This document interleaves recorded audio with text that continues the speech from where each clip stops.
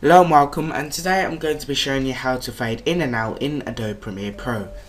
Yes, this is an Adobe Premiere Pro tutorial, not Sony Vegas. You know, I don't know what tutorials to do, so I decided to go with Premiere Pro. But anyway, first of all, you want to drag your clip into the project importing area here.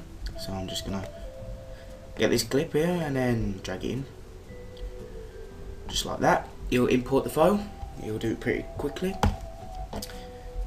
Now once it's in this project importing area place, you want to drag the clip onto the timeline. Just like that. Make sure it's at the start. Don't drag it all the way out here like this, because it will just mess up. Make sure you pull it to the very start, as you can see. Now you want to go on Effect Controls, as I already have here. Now if you don't see this Effect Controls window, it's like closed or something, just go on Window and Effect Controls and it should be there.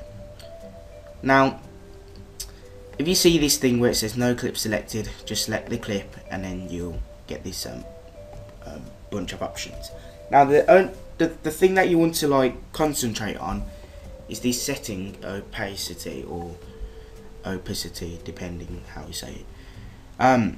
So what you want to do is you want to expand the options here by clicking this little triangle, and as you can see there's a bunch of options here as well. Now I'm just going to zoom this in by clicking this little mountain shape thing. You want to zoom it in. You want to zoom it in until you can see like each second. As you can see, 1 second and 2 seconds and so on. So I'm going to just drag this slider, drag it to the start. Now I want to set, before you actually set the opacity or whatever, you want to decide how long you want the fade in to last. So I'm just going to say I want my fading in to last 1 second. So first of all, you want to set the opacity to 0% at the start. Make sure you're at the start of the video, so drag the slider all the way back. And then I'm going to move to 1 second just by clicking on it. As you can see, now I'm on 1 second. Now you want to set the opacity to 100, just like that. Now if I play the video again, as you can see, it fades in within 1 second. Now fading out, it's a little bit different, but still it's kind of the same. But you've got to create your own keyframes when you're fading out. So I'm just going to zoom it all the way out, just like that. And drag the slider to the end. Zoom in again. Now you want to decide when you want the fade out to start. So since my video is 3:56 long, I'm just going to say I want my fading out to start at 3:55. So I'll just find 3:55 here. Where is it? I'm using touchpad, so it's a bit hard. So there we go, 3:55. There it is.